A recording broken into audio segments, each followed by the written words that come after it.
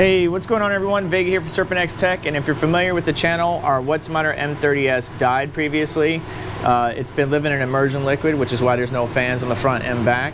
And one time, every time I powered it up recently, there was a weird sound coming from this area of the power supply, which makes me think, especially with the errors, that the power supply is dead.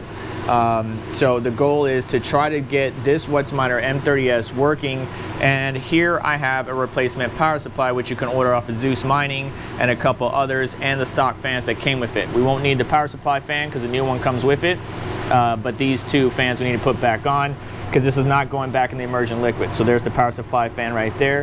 However, I do need to report to the seller two problems. One, the cable that connects between the power supply and the control board, you can see right here, because this has been an immersion liquid, this is a little bit brittle, so I need to be careful, but I might have to reuse this because the new one is janked up pretty bad if you look at that. Also, if you look right here, the metal is bent. That shouldn't be a big deal or a deal breaker because the metal is right here. That metal flap is right here.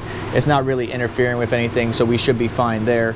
But that is a bit of annoyance because I was worried about this power cable or communication cable between the power supply and control board being the cause of all my errors, and now the new one is jacked up as well. So I might have to use the old one, but the goal is to try to get this Whatsminer M30S up and running. I'm not going to take you along the entire journey, but we need to first remove this control board because these power supplies are connected to their miners via bus bars, not your traditional 8-pin or 6-pin power that you would see on some of the old S9s and stuff like that. But it's just 4 screws, 2 on each side, to lift this front section up. I showed that in a previous video when we were replacing the adapter board and so on and so forth. And then once I remove the screws connecting the bus bar, it's just a couple of screws on either side to remove the power supply off the miner itself.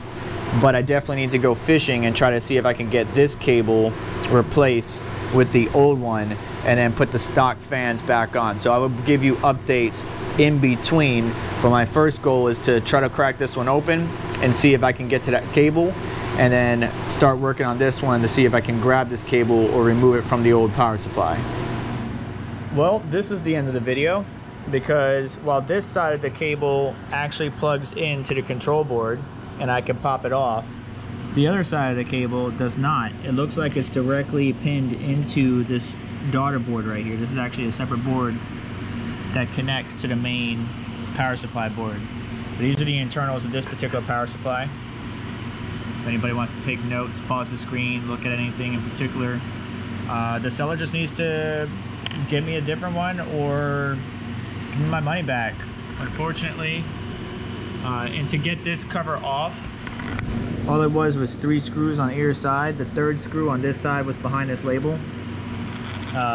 So very easy to just pull off, whereas the older one, to get to the fan over here, you could see that there's a division, right? So I would undo the 4 screws on the back side here and good to go. There are only 4 screws that are on the back side here for the fan.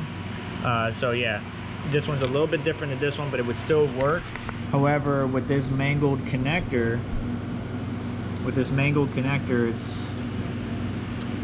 you know, I'm just shot out of luck, man. And there's no way to pull this off, unfortunately. There was, you know, the normal protective silicone around it, or silicone. But yeah, I can't just pull that out. It's not a ribbon cable I could replace.